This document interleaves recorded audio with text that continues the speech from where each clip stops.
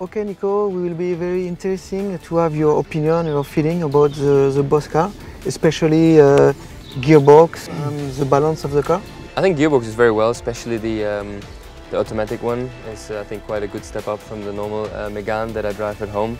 You know, very responsive, very direct, so really a good translation for a sports car, and a nice noise as well when you shift. That's always fun. Cup chassis, obviously, it's a lot stiffer. It's a lot more, what you have in a racing car. So, if you're going to track days, drive on racetracks, obviously this is a lot more performance. Okay. But every day on the road, obviously, it's pretty stiff. Maybe after a while you get annoyed from it. But that's why you have the two different, things on the market. But this definitely is the ultimate performance one.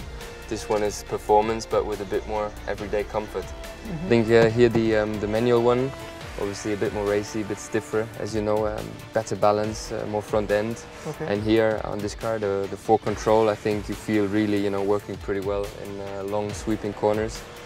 Yes, obviously, Nico. The parameters of the 4Control are completely new. They are developed to improve fun to drive, steering precision and efficiency.